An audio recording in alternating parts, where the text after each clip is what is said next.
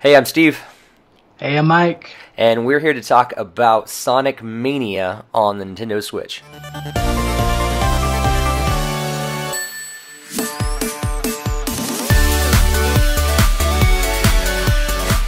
So Sonic Mania is a game to celebrate the 25th anniversary of Sonic. I've got my 20th anniversary shirt on because I was fortunate enough to be at the Sonic's 20th birthday party. But so 25th anniversary coming out, and they went back to the original side-scrolling style. I guess from what I'm hearing, this game is supposed to be a follow-up, Mike, to the to Sonic and Knuckles. Is that right? Do you know any more about where it actually kind of falls in the line? Not that people really care that much about the timeline of Sonic, but is that about right? At least from my understanding, like the timeline, it somewhat falls in there, but it was mostly even just created just as a fan game. So Yeah. like, that's what it's actually its origins, more or less. So Yeah, I think that's the cool thing is this, like, it has one of the programmers from Sonic on there, but they also brought in these other guys that had done fan games, which is really cool that they, brought in these basically people that just kind of sat around their own house and developed Sonic games just out of pure love for Sonic. And that's pretty cool. Like, to me, I can see the passion, I guess, within it. Have you been able to? Is that your experience as well? That you can tell, like, this was made from some passion for Sonic. oh yeah, and even a lot of the level designs themselves, like all the new levels are just, you really feel it, like that classic Sonic love in there. And then you get a lot of the older levels that have a lot of just that old classic charm, especially like just the charm you've seen from the Genesis days, not so much like the port days on the GameCube or PS2 and all that. So Right. Yeah, so it feels a lot like, I think because you can play the different characters and stuff, it kind of does feel a lot like Sonic 2 or Sonic and Knuckles, in a lot of ways. But I think it was really cool how they took I guess paid a lot of homage to the old levels. So you have your remixes of a lot of the old levels, which are really fun, because it was kind of like going back to what I knew, but it was new again. oh yeah. And that was really fun as well. But then they threw in these other different games, like mini games within it, kind of playing off the different, like the 3D styles and all these different things. That was a surprise to me, I think, when I first got in it, because I didn't know a whole lot about the game, I think, when I first booted it up, and that was a big surprise for me when I got to, like, those mini games and stuff, and I was like, oh, this is really cool. I remember this from whatever game they were kind of playing off of. And, like, it's a lot of that. Like I did notice a lot of those mini games, and it felt a lot repetitive to me. I don't like the one mini game where you're just sitting there, like, going around that sphere and Yeah. collecting all the blue orbs. Get the blue orbs, it's yeah. like those are always the worst for me. Yeah. I kind of miss the Sonic 2 ones, but Yeah, I did. Now that you bring it up, I guess it kind of does. Like, I think I was expecting to see more of those. Like, okay, let's pull from different types of games and stuff as we go. But yeah, in the beginning, it was a surprise. But yeah, it could get a little repetitive over time for sure. Yeah, and a lot of what they pulled from too was from the Saturn release of Sonic, or the unreleased version of Sonic, or whatever it was. yeah. So, one of the things that I thought was really cool were the new levels. We touched on a little bit on that already, but I think it's so cool to see new Sonic levels that feel just like the old ones, and I think that was the biggest, I guess, feeling that I got from this. And maybe it's saying too much, but I think we've been burnt by a lot of Sonic games over the last few years. Oh, yeah. and we're just like, you know what, we can go back true to form. This is a true Sonic game, and this was fun. I think the controls were spot on. I think I felt like I was playing Sonic when I played this. Was that the case for you? Oh, it definitely was. It felt like the first time I've ever played Sonic. So it's like it felt for it. It's really hard to explain. You're sitting there in silence for an hour and a half, and you're already halfway through the game, and you're just amused by it. So yeah, I think they really did capture the amount of I don't know, the speed I think is there that needs to be. I think that the level design is brilliant, and I think there's a decent level of challenge within the game as well. I never felt like this is too easy. I felt like I was gradually, you know, getting more challenge as each level, you know, progressed. And there's some even early on that I was like, I had to take 2 or 3, you know, tries at it before I finally figured out what I was supposed to do. And so there was a lot of challenge within the game, which is something, you know, we don't really get a whole lot in modern games. Like, I think a lot of, you know, modern games are a little too easy, but I think this Sonic really kind of ramped things up in the right way, for sure. It captured a lot of that classic difficulty. So you're just getting there, you're getting to the boss for the first time, you're going to die the first time, and then come back at it and learn from your own mistakes. Yeah. So I haven't played all Sonic games. I played a lot of Sonic games. I've tried to avoid the ones that I've heard that were bad, like Sonic 06. I'm just staying away. But one of the cool things, I think, early on, I got to a boss fight, and I'm sure you got the same one, and all of a sudden it was, I forget what game it is, but it was like a puzzle game, like side by side, yeah. And I was like, almost like, was it Dr. Robotnik's Mean Bean Machine? That's it, yeah. And I was like, wait a second, it's so cool, like it's not a typical boss fight, and that was kind of cool just to see that they're trying to throw new things in there to just spice it up a little bit, to keep us on our, you know, on our toes, I guess, in terms of the boss fights, and it's not just a typical boss fight, you know, hit the guy 3 times and it's done, that sort of thing. And there's a lot of later on, there's references to other games. I know, I'm gonna say it's probably that the Western level. I'm not sure if you gotten there yet. It feels a little bit like Fantasy Zone. That's cool. So, yeah. There's definitely, I feel like this is, like what you said, it's a fan game, but it's not a fan game. I think that's one of those cool things that I feel like, you know, Sega really just like put this out there as just say, hey, you know what, we know what you love, we know what you've been asking for a long time, and here you go. It's kind of, you know, happy birthday to Sonic, happy 25th birthday, here's our birthday gift to you, here's what Sonic, we know what you've been saying Sonic should be. Yeah. Oh man, so are there any aspects of the game that you really did not like at all? It's really hard to say. It really, oh god. The biggest issues I really even had with the game are just all controller related. Oh really? So, everything's on point and feels really good. It feels like how a platformer should feel like. But I was sitting there playing with some of the power-ups, and they didn't feel right on the Pro controller. Okay. And I swapped over the Joy-Cons, and I was like, oh, works perfectly fine now, so... Really? Huh. That's interesting. I haven't tried different controllers, but I've only tried the Pro controller, and... Well, yeah, I did play it on the Joy-Cons in like, handheld mode, I guess. And I didn't really notice a huge difference in the beginning.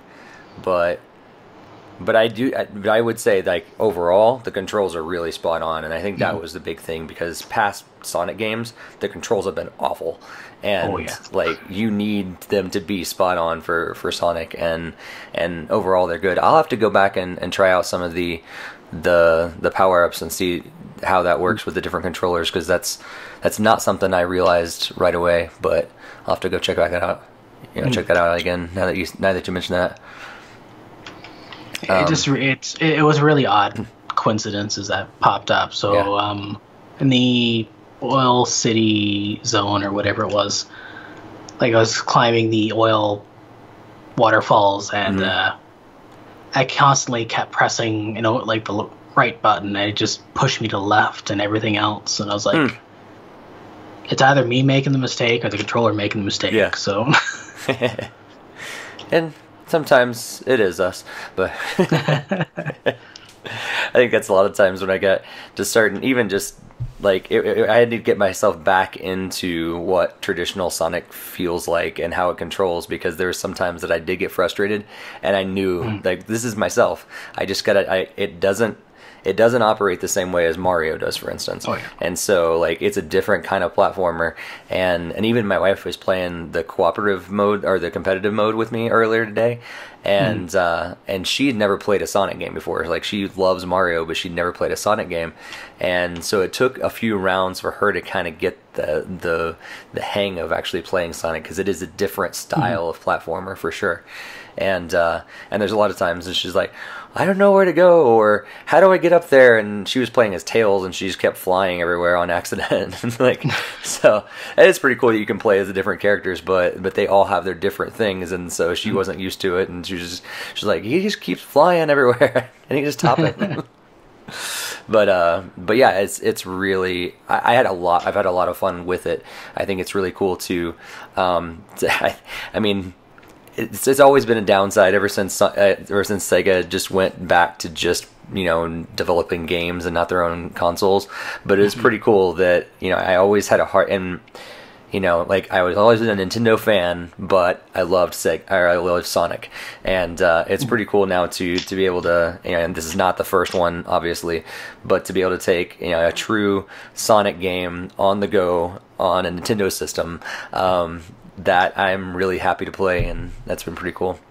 and that's the irony of it. Like, I was watching a few other people through the week give their impressions, and a lot of them are like, "Oh yeah, this is like the first, like Sonic's the first major mascot to make it to a Nintendo console before Mario is." It's like, what?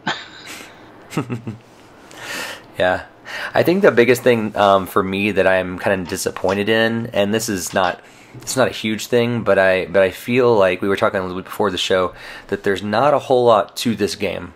Like, it's really just, it's a straightforward game. They do have the, you know, the time trial things where you can basically, you know, try to go, you know, get through, you know, as fast as you can and compete with other people online, which I don't even know how some of these people fly through those things as fast. Like, even in the Green Hill Zone 1, I'm like trying to get us through as fast as I can. I'm like, how are you doing this thing in 28 seconds? That's like physically impossible.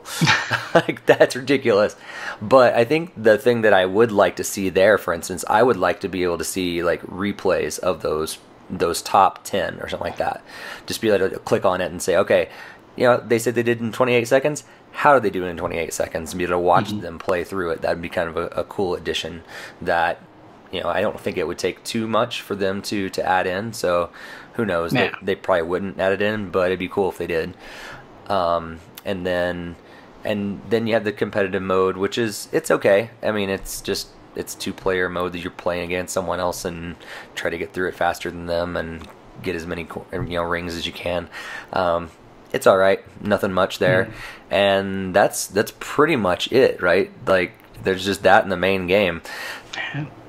It's pretty much all there. Yeah. Like, there's some extra stuff here and there. I did find early on, if you hold the just get to look at the controller again, the X and Y button on the, or no, X and A button on the main screen, or the start menu, you end up going to the sound test menu, and you actually go in there and select all the levels and all that. That's cool. There's actually I think there's 3 acts to Lava Reef Zone as well, so. Yeah. So that there are more levels, I think, than a typical Sonic game, which is cool. Like, it seems like they kept going, which is fun. But yeah, I was like, I don't know. I think I wish there was a little bit more to it, but overall, I'm very pleased with it, and I think, you know, I would definitely recommend it, especially if you're a Sonic fan. This is definitely something to get. And if you're not, if you've been kind of toying around with the idea of maybe getting a Sonic game and you know, having it on your Switch and be able to take it on the go, this is definitely one of those games you can play on the go, and it's not going to suck a lot of your battery. It's gonna it's gonna, you know, be able to last for a long time. You could probably play through the whole game maybe on one whole charge, Yeah, but I think I don't know. I'm very pleased with it. What do you think? I'm overall satisfied with it, and I sort of treating it like I would any other Sonic game. Like the last Sonic game I actually beat was, oh god, actually probably none of them. This is probably the first one I've actually beaten so far. Okay. So, and I got into near the end of Sonic 2, and the biggest things I was looking for were just like levels that I wanted. So like, and like my overall impression of it though has been it's fine, it's good, it's okay, but I want to see what Sonic Forces has. Yeah. So Yeah. So do you prefer the 2D or the 3D Sonics? it's a toss up between them. So like I like Sonic 2. I didn't like Sonic 3, but I also like Sonic Lost Worlds. Okay. And what was the other one? I think nothing else, but Okay. I think Sonic 3D, honestly, but Yeah. So I remember I like Generations a lot. I think it was one of the better 3D Sonic games, but what I think I preferred, like if they were able to do, like if I could go play Sonic Generations and only play the 2D style of Sonic, I was like, that'd be great. So I love the fact that this is just 2D Sonic. Like I'm interested in Forces, but I'm not quite sure if I will enjoy it as much as I do Sonic Mania, because I think personally I do prefer the more 2D style. It just doesn't feel like the right kind of Sonic. I feel like there's too much going on, I guess, in 3D. I don't know. That's just my preference, I guess. It's really how you perceive it. Like your expectations for like a 3D Sonic's more like you need an adventure, you need like a whole story behind it. For a 2D Sonic, it's pretty much you just run and gun levels. So you're just going through and blasting them out. Yeah, I think the funny you mentioned the plot was like I think I didn't even realize there was a story behind it until I was looking at Wikipedia today, kind of just trying to do a little more research and everything and prepping for a game chat, and I was like, wait, there's an actual story that's going on here. I mean, I know there's just like that little anime I didn't even pay attention thing, to that, but I was like, I just skipped through it and like let's get to the gameplay, and then I started reading and I was like, oh, how about that? I guess it's supposed to be following up Sonic and Knuckles, and they're going after Eggman again, but then like he's supposed to have taken this Phantom Ruby power from the little planet thing from Sonic CD and like all this other stuff. I was like, wow, they've really put a lot of thought into this thing that I don't even pay attention to. The Sonic story arc is just it's everywhere. I like Mario, where it's just like, go save the princess, you're done. Right. Yep. And I guess like, in a way it's kind of like Sonic, but there's so much else, I guess, to it. Like basically you're just taking out Eggman every time, but there is like all these other reasons and thoughts and everything that it does overcomplicate it sometimes. But I like how you can just skip past it and just get right into the gameplay in Sonic Mania. Like you don't have to think about the plot, just go. So definitely. Cool. Well, that's our game chat for Sonic Mania. If you'd like to learn a little more about the game, make sure you check out our site, and we'll have more posts and stuff about the game. And we'd love to know what you think about it if you have played it. Make sure you throw your comments down in the comment section here on YouTube, or you can do that on our site as well at NintendoFuse.com. And make sure you subscribe to our channel, because we would love for you to see all the rest of our content.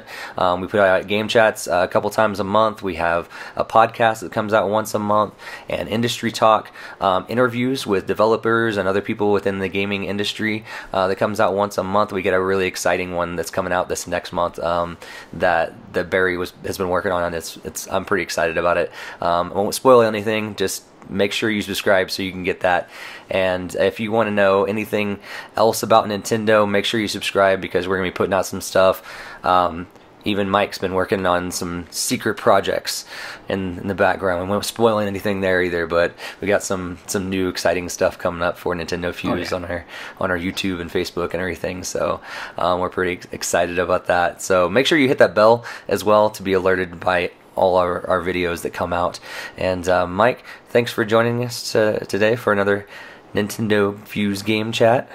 All right, thanks for having me. Hey, no problem at all. And make sure you Stay tuned here at NintendoFuse.